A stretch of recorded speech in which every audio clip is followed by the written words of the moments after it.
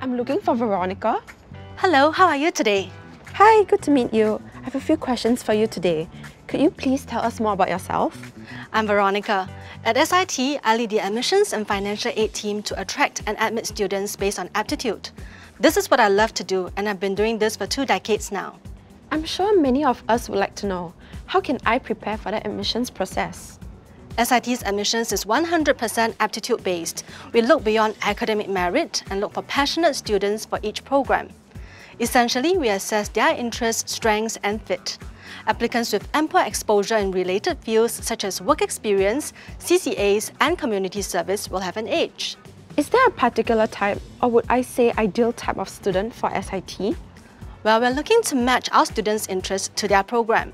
Someone who demonstrates passion and aptitude would fit the bill and thrive in SIT, regardless of whether they come from the Polytechnic or A-level route, or even if they hold other Year 12 international qualifications.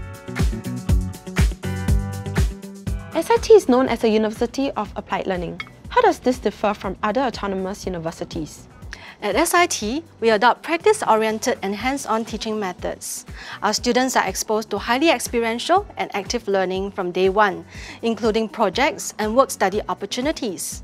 Our graduates are ready for the industry, equipped with relevant skills and are highly sought after.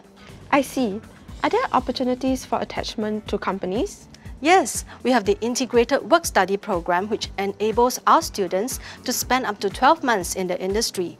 This is much longer as compared to many other work attachments. They are also exposed to solving real-world problems, enabling them to actively learn in an authentic setting.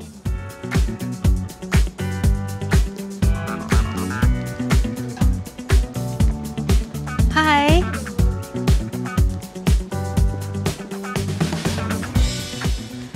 Does SIT offer module exemptions for students with relevant backgrounds? Yes, diploma applicants may be granted module exemptions based on the modules and grades obtained during their diploma studies. I see.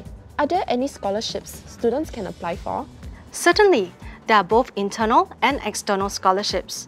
The flagship SIT scholarship program is tailored to develop outstanding and well-rounded students who are good ambassadors for SIT.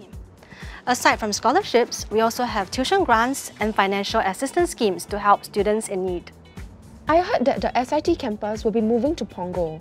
When will this be, and what can prospective students look forward to at the new campus?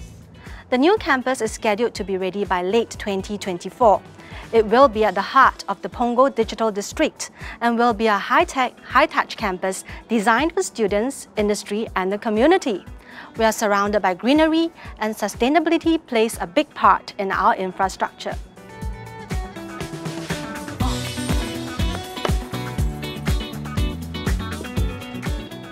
Lastly, can you offer any advice to prospective SIT students?